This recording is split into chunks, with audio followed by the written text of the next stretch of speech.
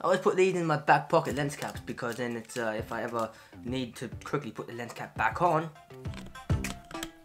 it's just in my back pocket. No harm, no foul. Is it weird to be eating chicken, rice, beans, and corn, for lack of better substitution, at 7:21 for breakfast? For breakfast, this is even leftovers. I cooked this up today, this morning, like a few hours ago. Not even a few hours, half an hour ago. I cooked this up and I'm like, tasty. I don't know. Is that weird? You tell me.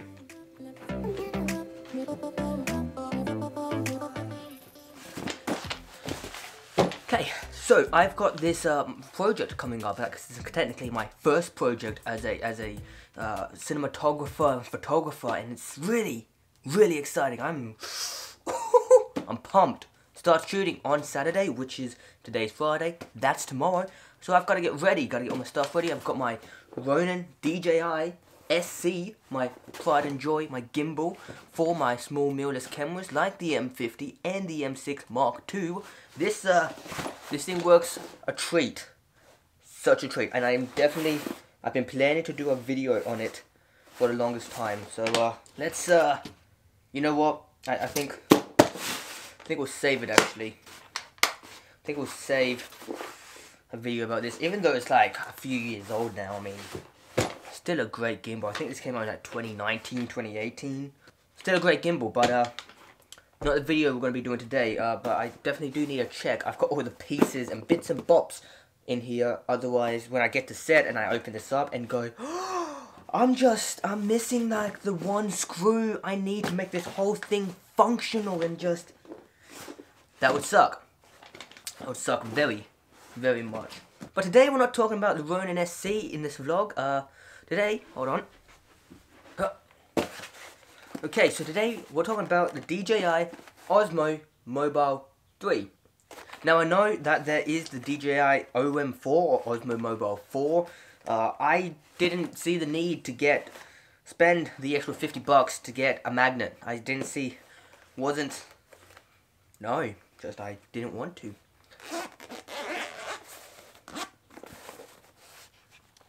And there we go.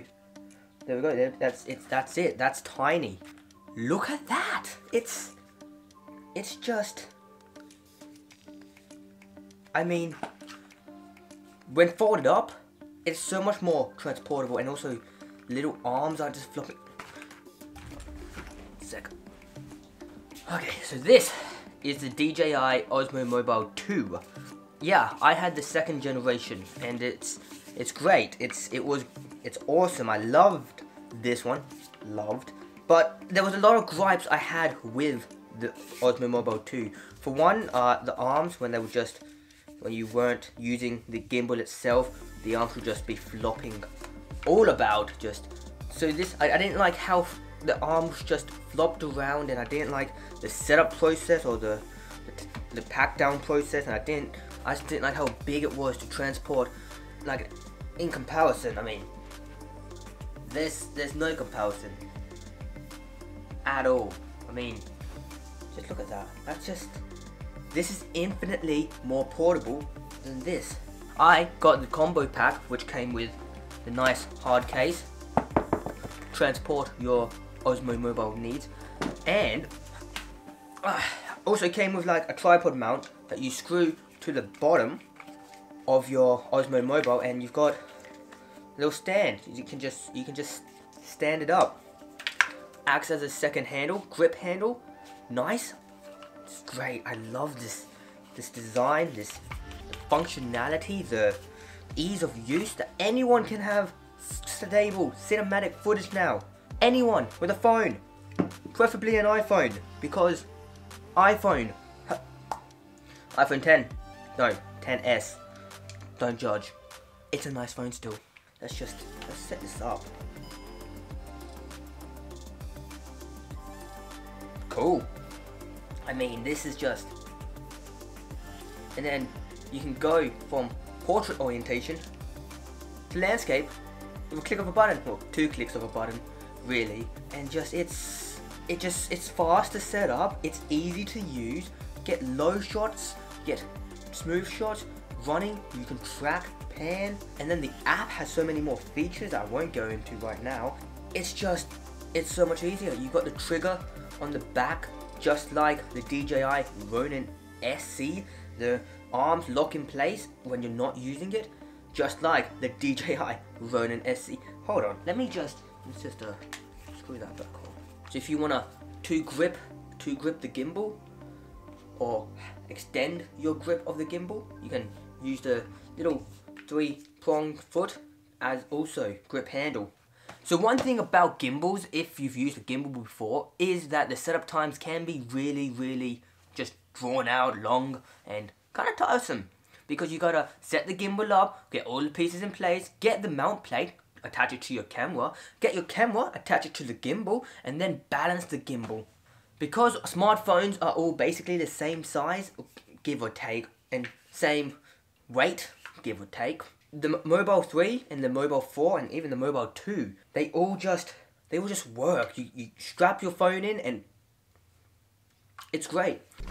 Okay, so you're probably wondering, why are we talking about a mobile gimbal, Vipop? So you're probably wondering, Vipop, why are we talking about a mobile gimbal when you've clearly shown us you've got a full-fledged gimbal for DSLR mirrorless cameras? Well, that's because I've been a strong believer, and I've said this before and I'll continue to say it again and again and again. It's not about the gear you have, it's about how you use the gear that you already have. If that didn't make sense, rewind, take a shot, play it back, it'll make sense. Yes, I do have the Canon M6 Mark II, which shoots at 4K 24, 4K 30, 1080, 120, and has a 30 megapixel sensor. Granted, it's cropped, but 30 megapixels nonetheless. It's got 30 megapixels. That's the point.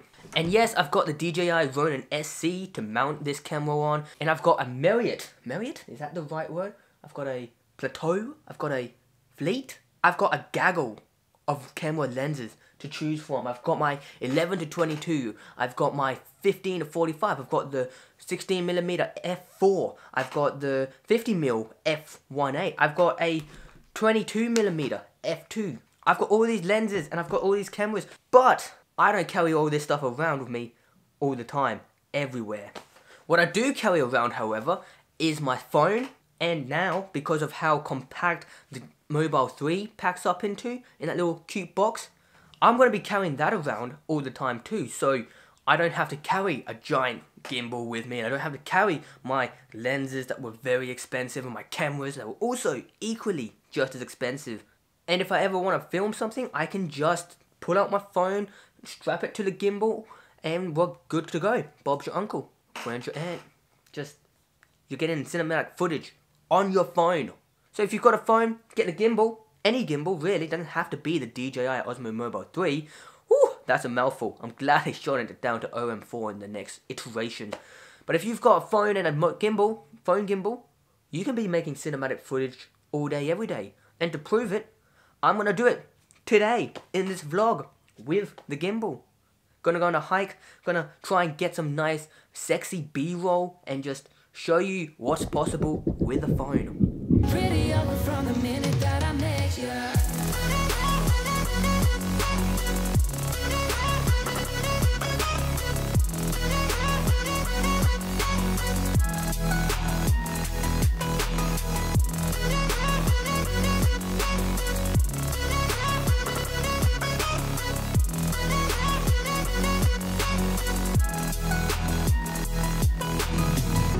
Smoking outside, trying to get your attention.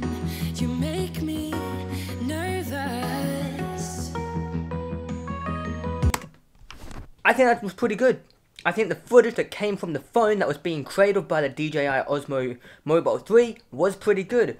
Now, I wasn't just using the default camera app, I was actually using an application called Filmic Pro, which is kind of like a manual override for your video camera. So you've got lots of apps that give you manual control of your photography camera. This one gives you manual control over your video camera. It's not a free app, but it is really nice. It has log modes, it's got histograms, it's got your saturation. You can change your saturation, your shutter speed, your ISO. Can't change your aperture, that's fixed in. But you've got your zebra stripes, you've got focus peaking, you've got a lot of features in this app, and it's really, really nice actually. Super nice. But what's great about Filmic Pro is that it talks to the DJI Osmo Mobile 3. It is such a hassle. I'm just going to call it the Osmo Mobile. No, just going to call it the phone gimbal. What's great about the app is that it talks to the gimbal that the phone's being cradled in, and you can actually change certain settings in the video just using the gimbal. There's also the DJI Mimo app, which I use to take a few panorama photos, which I will display right now. And there, they turn out pretty well. The gimbal did a lot of the work. It's pretty cool.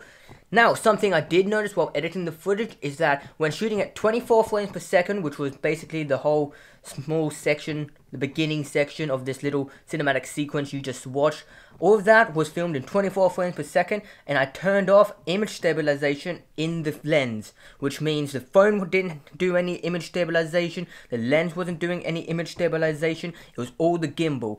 Now, with that being considered, I think the gimbal still did a pretty good job, but I would recommend keeping image stabilization turned on, just to help you smooth out your footage that little bit extra. But once I switched it over to 60p, still no lens stabilization, looked really smooth. But that's also because slow motion makes everything look pretty smooth.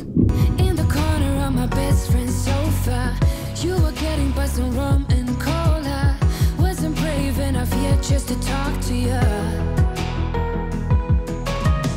Not a smooth talker under pressure. Sweaty palms ain't making it much better. Something about you feels so special.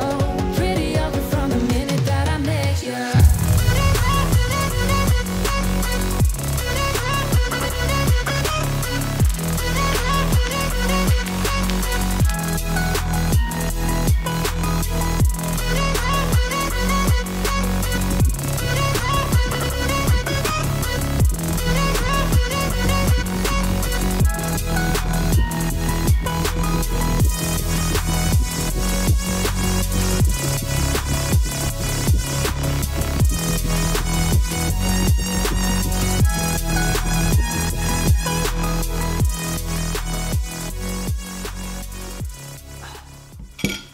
And that is how you can use anything. Just a smartphone and a gimbal. That was what, $189 to get stable footage. 2 cinematic sequences for the one vlog. I think that looked pretty good. They turned out very well. I showed you 2 examples. One, filming someone else and your environment around you to create a cinematic sequence, and using techniques such as shooting through things, using different lenses because my phone does have 2 different lenses, and using the gimbal to get more creative, stable, steady, cinematic shots. And another example of me making myself dinner. By myself, in my own home, with no help, just a gimbal, which also acts like a tripod because of the feet. It's so handy. And I think that's definitive proof that you don't need the best gear to create content. You don't need big cameras and big gimbals and big rigs. You can just use your phone. So have a good night, evening, morning, whenever you're watching this. And I think we'll just end it here. Like, I'm eating, and when you vlog, things become 10 times slower. You understand. Peace.